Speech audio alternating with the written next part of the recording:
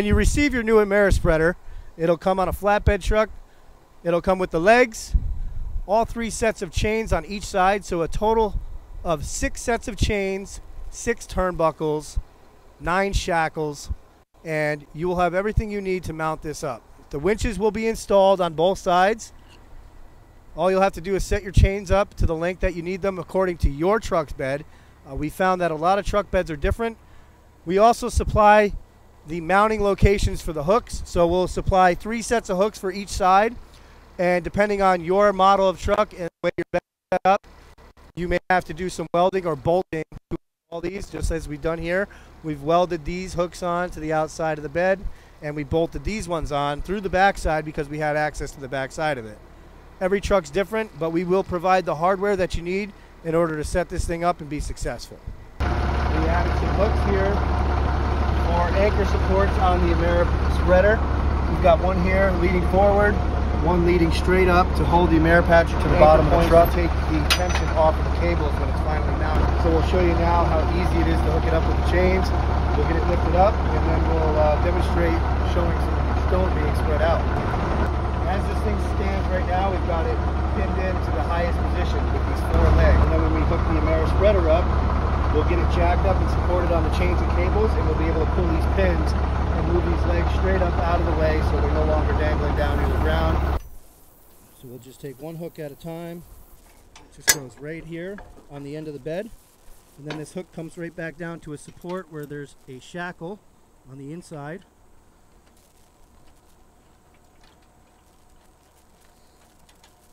One shackle. On this side. Same thing on the other side. On the outside edge of the bed. Hook down to the shackle. These are temporary supports just for lifting the spreader up into position on the back side of the truck. Once it's installed with the safety chains, the weight of the Amerispreader will be held by the chains rather than the cables. These are just the hooks. These will be the last thing to be tensioned. Throw it in there. Each set of chains has its own turnbuckle for adjusting the tension once you have it set up.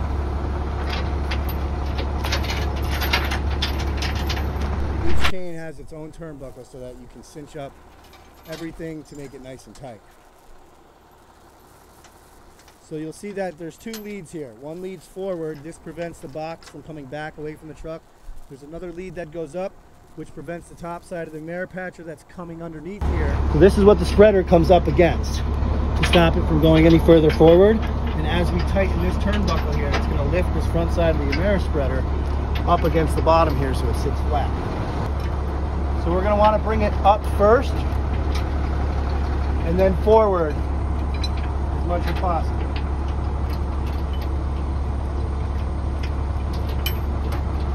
So I'll tighten them by hand, and as I start to get tighter, you'll see this ridge start coming up the bottom. Snug up tight against the bottom of the bed.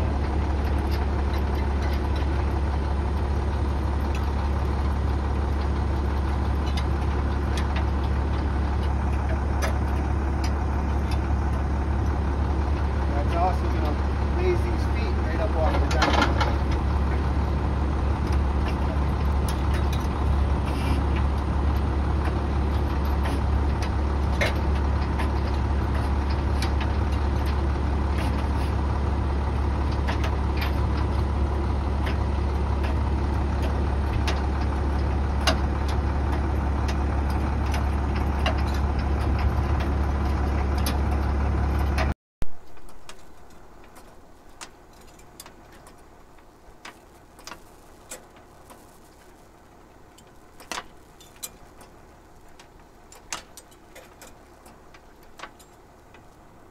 We're in our position we need to be. Hey, looking over there, Dennis. Yeah. About a ½ inch up. Okay, I'm up against. Okay, now you'll see I'm up against. This leg is now free. This side is up as well.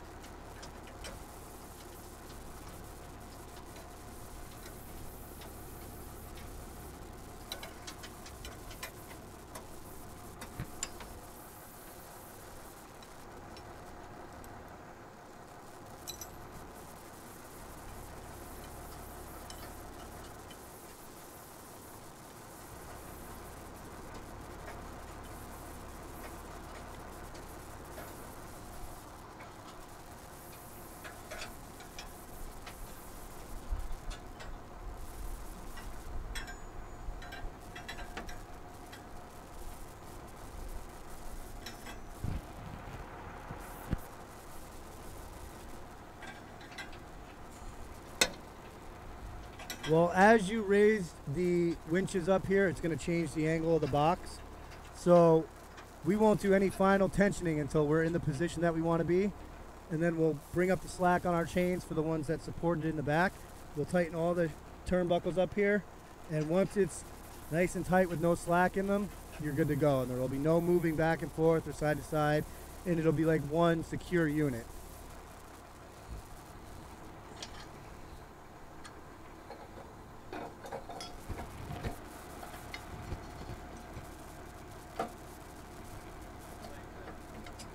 So you can leave the legs right in because they raise up and pin into position. And they will not interfere with any of the moving up and down, back and forth, because it's just like one singular unit.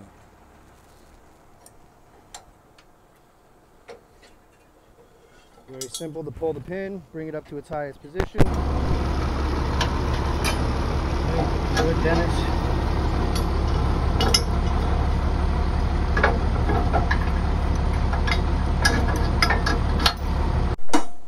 That.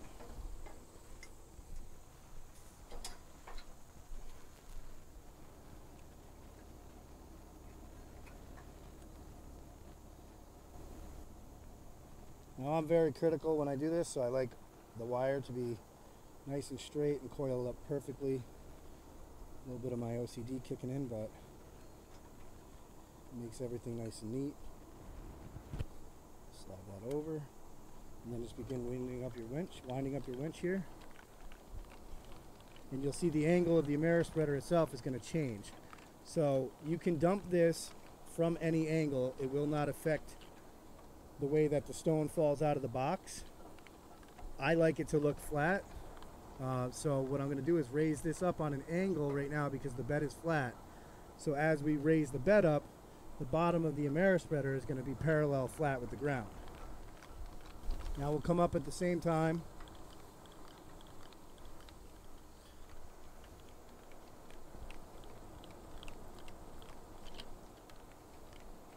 And like I said, we're going to go way up so that this thing is angled up towards the dump body. And when we go to dump the stone into the box, it'll be flat and we'll be able to dump nice and smooth.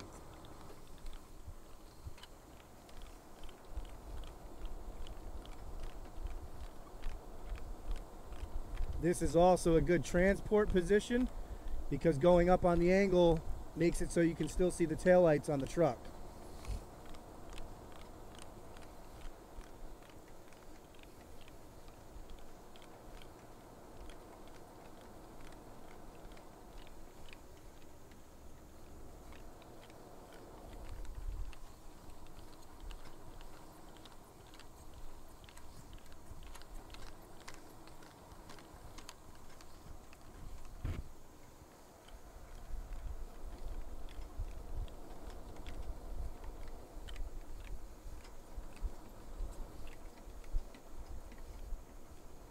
Absolutely recommend that there be taillights that are visible above the rear bumper as well, so that you can see on the sides turn signals and running lights. Just like this truck has the lights built into the tailgate here on the back side.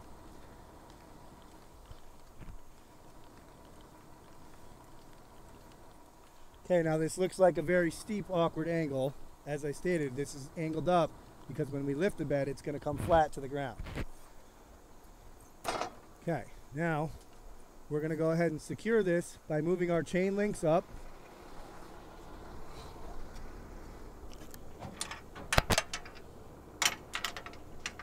And we're going to tighten those turnbuckles. Same thing with this one here. This one will always stay tight because it's what's keeping it up against the bottom of the truck. This one came in a little bit because of the angle of it.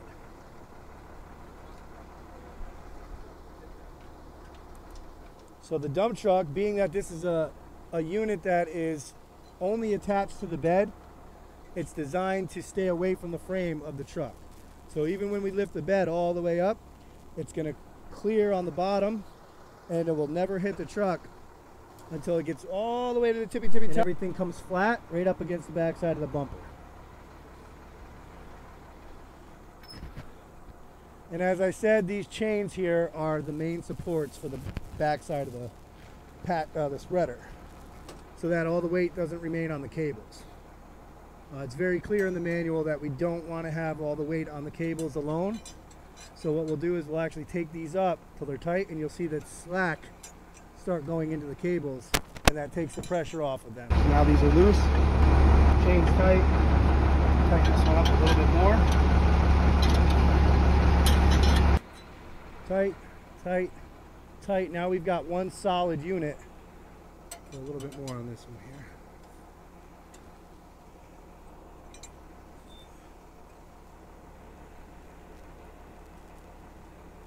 This way. There we go.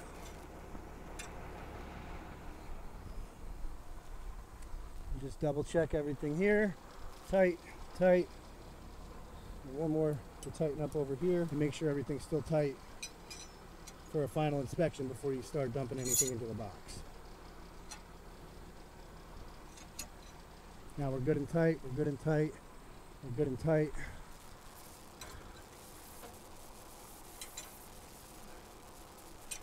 And if you come look underneath here, you'll see that everything is secured and up against all of the brackets that we put in. I'm actually going to bring this one up a little bit so that it comes up against this gap.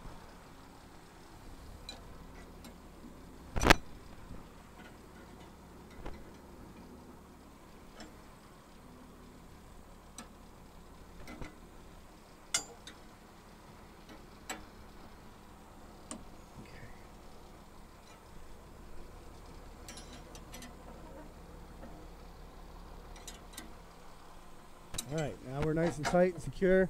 This doesn't go anywhere. We're ready to release our pins on our dump body, and we can make passes with the spreader. So what we're going to want to do is open up our gate openings prior to putting stone into the box. And you don't get anything out of the box until you pull the main lever, which is here. So this is what actually opens it. There's different holes for different settings to how big of the opening you want. So you can pull that way on the other side here. And it comes with 2 pins. You just misplaced one. So once you get it to the opening that you want, pin it. This is the discharge tube. Open. And it's all the way closed. And we're back open, and I'll pin it into position. Okay. And we're open.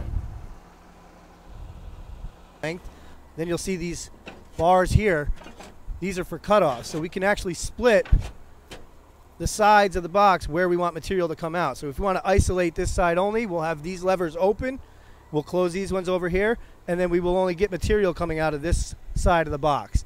Maybe if you need to do a sidewalk, or you only need to do a 4-foot section. These are split off and isolated by 1-foot sections.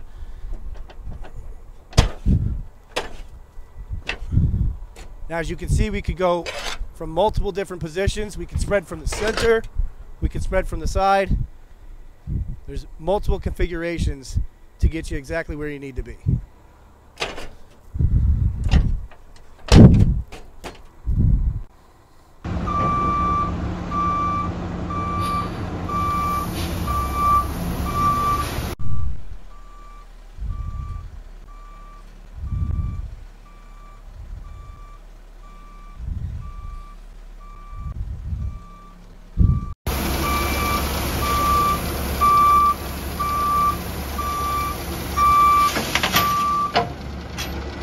Driver and the operator should be keeping an eye on the amount of material left in the truck, and before you finish a pass, you want to know that you've got enough before you start or finish a pass, and then just go ahead and get refilled, and then come back and finish your stone laying.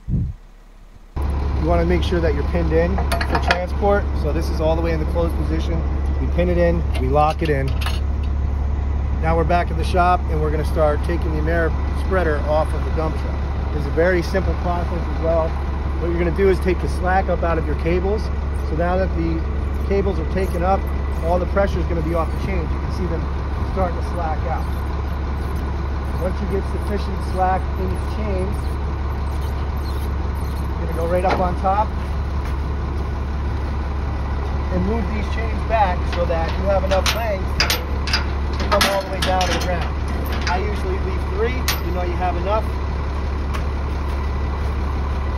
You can do the same thing on the other side.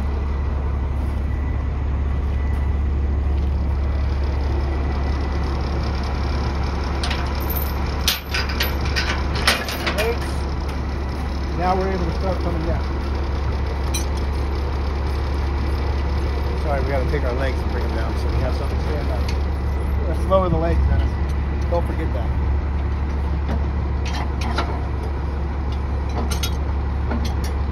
All the way to the highest position, right where we got it from originally.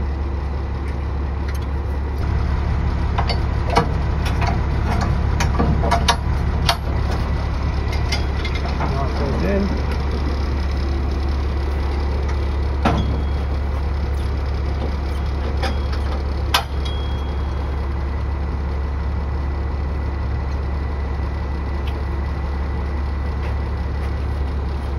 Now we're going to lower the winches and bring the legs right down to the ground. So what we're going to do is put a little bit of slack on the chain that runs forward.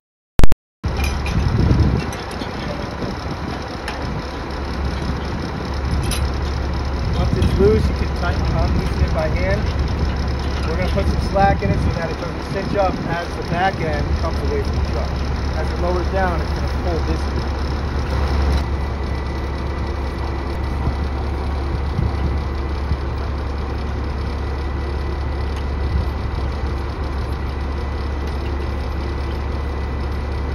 To 20 minutes for mounting and unmounting.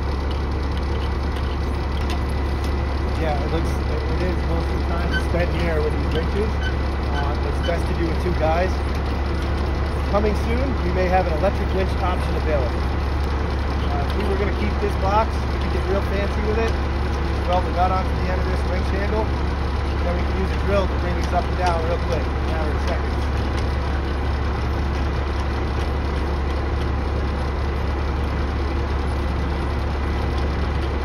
We're always thinking ahead here at Pavement Tech. Okay, so now that we're just about even, we're going to loosen the shackles that go up and hold the spreader to the bottom of the box. You see we're off the ground by about 2 inches, 3 inches here on the side. Once we loosen these turnbuckles, everything's going to come flat down on the ground.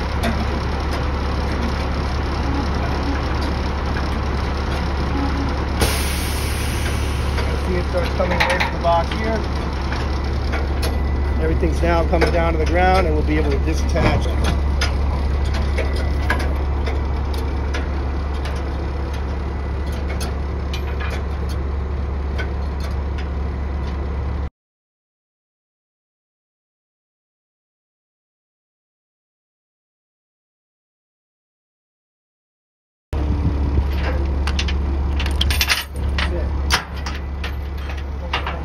Everything stores right down inside the box.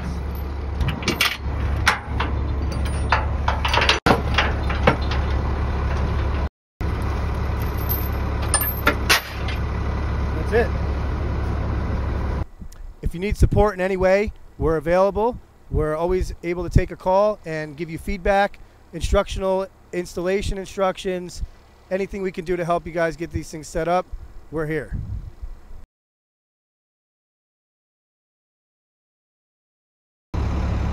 Hey, welcome back and thanks for tuning in. I'm Tim Martino. I'm here with Pavement Group. No, yes? Do it again. Okay. We need one of those things. Ready? Hi, thanks for tuning in. Welcome back. My name's Tim Martino, Parts and Service Manager for Pavement Group. And today we are going to show you how to install. What are we doing? What are we doing? Setting it up? What is it? You still filming? Okay. We're going to show you how to set it up. We're going to show you how to hook it up to the truck in a few simple steps. So quick and easy. You'll see. I'm just going to go through it here. Dennis over here is my partner. He's going to do the other side while I do this side. So it's going to be symmetrical, both sides. You can see the view from here. Rest assured, it's going to be done the same on the other side. So what we're going to do is we're going to put our hooks onto the truck. And they're going to go right onto the bed.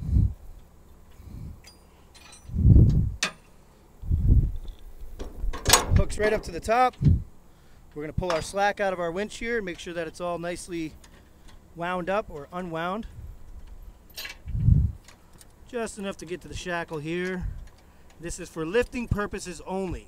We have safety chains here on the outside which hold the back side of the Amerispreader up to the truck. So we will put these in place, and as we bring the winches up, we'll adjust these afterwards to hold the weight of the load. We will never put the whole full weight of the load on these cables. That's just another safety feature that we have. We're always worried about safety here, and you never want to drive down the road with these cables holding the full weight of the load of this thing. We've got safety chains and we've got cables. The next thing we'll do is we'll run the rest of our turnbuckles and our chains. So we've got a longer turnbuckle here that goes on the front hook. This brings the Amerispreader up to the back side of the truck where we've installed mounting points down here on the bottom so that it can't go any further up. So that'll suck. It'll rest against there. Then we have secondary turnbuckle and shackle and chain to bring the spreader up off the ground and rest it up against the bottom of the truck. This ensures that this is one solid unit. It's almost like a tugboat in a barge being combined, and it doesn't go anywhere. It's solitary, connected to the bed only, so there's no parts of the frame that are going to be rubbing or touching as you bring the bed up or tilt it down. It's just going to be one solid unit. Here, buddy, I got you.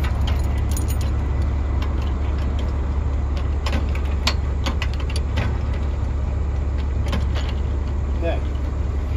Now we're going to go ahead and bring the turnbuckles up front, up first. So we're going to raise this up to the bottom of the bucket of the truck bed. We want it to come up against. We've already seen that we've butted the back side of the spreader up against these.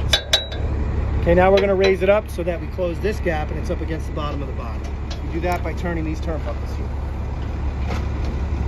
This is also going to raise the legs right up off of the ground so we can put those in the storage position. Start it off by hand. It's a 7/8 inch hex head for a wrench. I like to just stick the wrench in the middle here in the turnbuckle and then slide it back and forth and turn it. It makes it very easy to turn this turnbuckle up.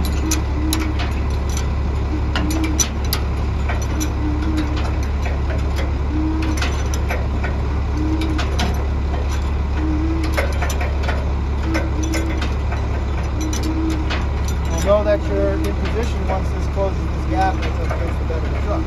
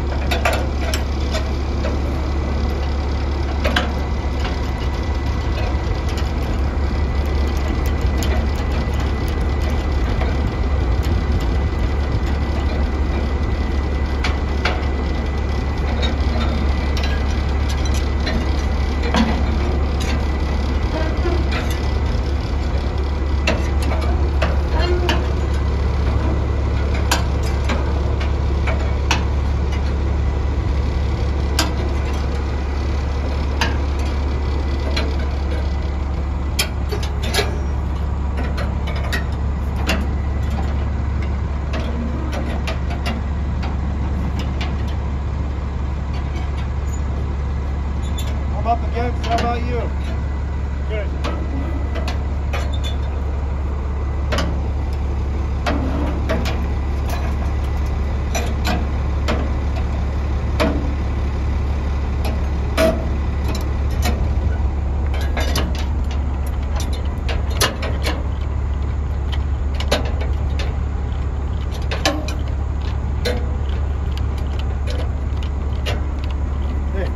Take up the winches.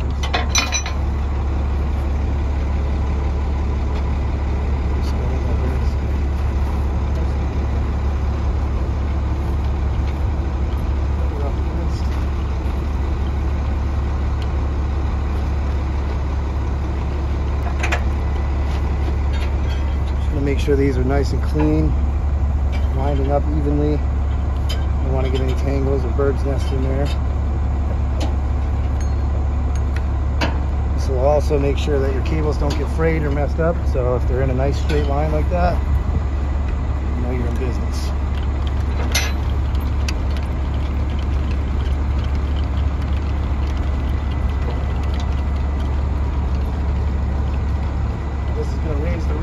up, it's going to cause a little bit of slack in those forward leading shackles. Once we get it into position where we need it, we will adjust the chains on the back side that are holding it up for support, and we'll make sure all the shackles are nice and tight, and it's ready to drive down the road or hold still.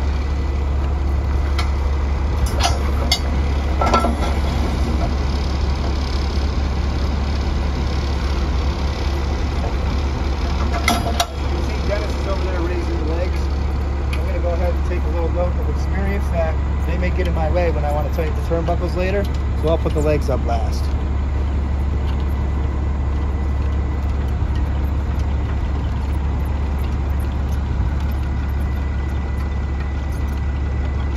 Just let Dennis catch up here.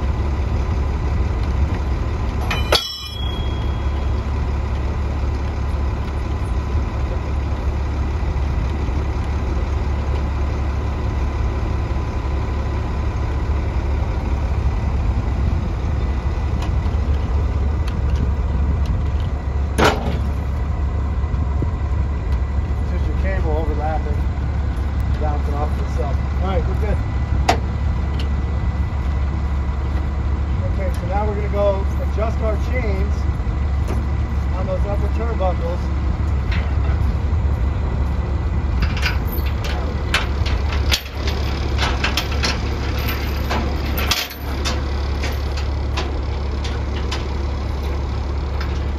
And we're going to tighten our turnbuckles, and it's going to take the tension off of the cables. See the cable's tight now. Take the turnbuckle in. Put the weight of the spreader onto the chain and the turnbuckle. Take that cable and put some slack into it.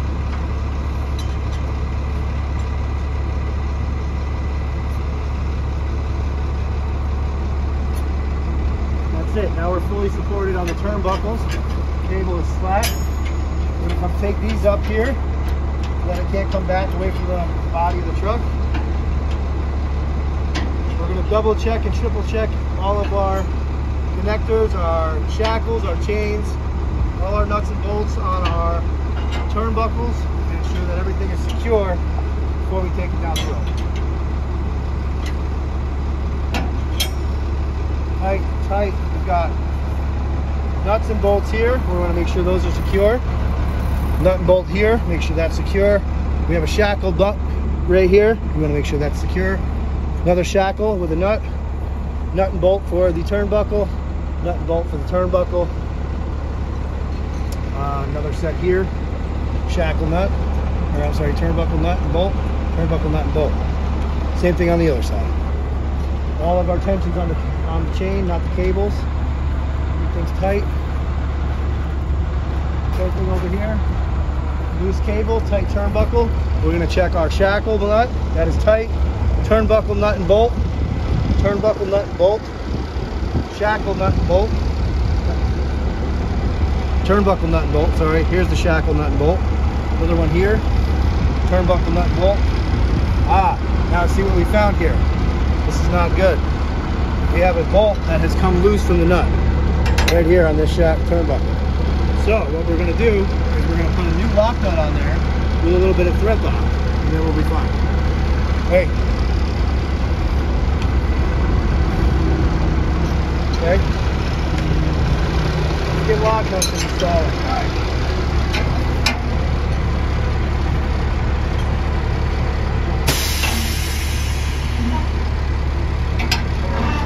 could have been catastrophic. But that's why we double and triple check everything, right? Safety, safety.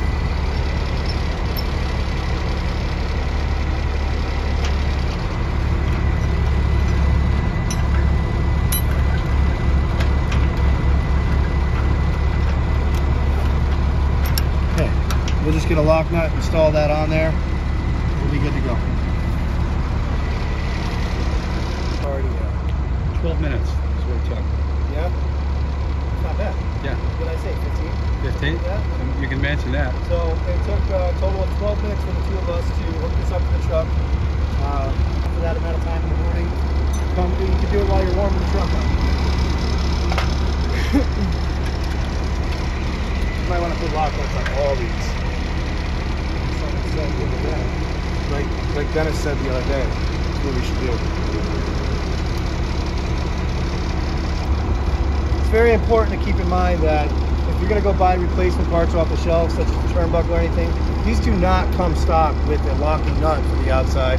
And as we saw in the video before, it just is a risk of those nuts coming off of the bolt.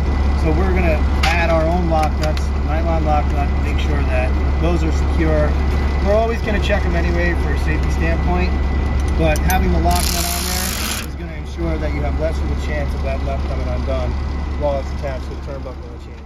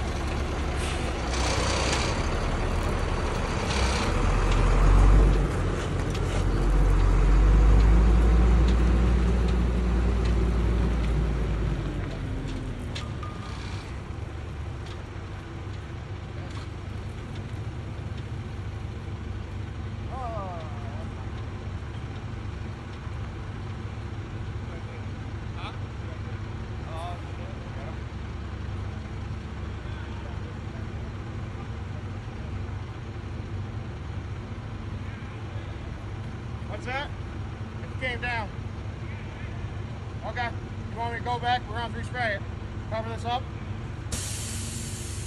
Alright, just come on back. We'll cover this up.